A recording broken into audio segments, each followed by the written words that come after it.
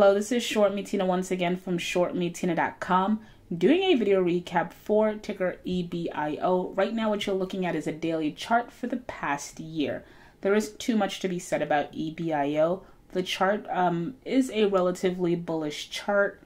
I'm seeing something like a rounding bottom formation, which is a bullish pattern in my opinion. How I typically tend to look at rounding bottoms, and we can start back here when the pattern started to form. Let's say back in September of 2017, the stock was in a decline for 2 months, so investors are selling. And then you get to around November, and then you have this sideways action. So the sideways sort of represents investors saying, you know what, selling should sort of subside, right? So you had selling here, not so much selling going on for, let's see, November to about March. So that's what, about 4 months. So you declined for 2 months, sideways action for 4 months, and most recently, you can say towards the ending of March, early April, investors finally decided to walk this stock back up. So all that's bullish. So it's saying that, they had this 4 month period was investors' sort of time to digest this decline and decide that they wanted to walk this stock back up again.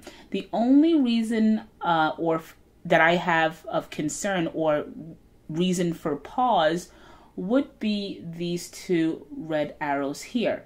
We tried to penetrate, back when we started this decline, we tried to penetrate that 180 area back in September. We couldn't do it. The stock was, sellers came in, knocked the stock back down. We traded sideways for a bit. We tried once again, an entire year later, or not quite, not September, you can say about 8 months later or so, we tried again to surpass that 180 level, and we couldn't do it. So I'm thinking, at least in the shorter term, this might be a double top. I do see the stock declining a little bit more from here, but I don't think that the decline will invalidate the chart.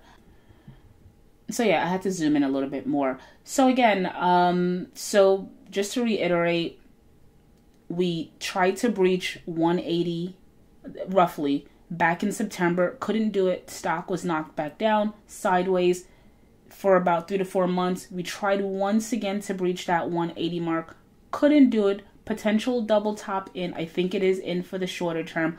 I see the stock going back to around here, which is like 130, which represents about a 20% decline from the close of 162. Now, going back to $1.30 in no way invalidates this bullish pattern, in my opinion. In fact, going back to 130 perhaps can just more or less strengthen, the next move up. But again, going into tomorrow, the upcoming weeks, you definitely want to pay attention to that 130 mark. I do see that in the near term, but as long as we can keep the trading activity above that 130 area, I think the next attempt at 180 will be successful. I think we will break through 180, but I'm expecting a pullback. That shouldn't cause panic. In fact, I think a pullback is needed so we can gear up and try to breach this 180 level again.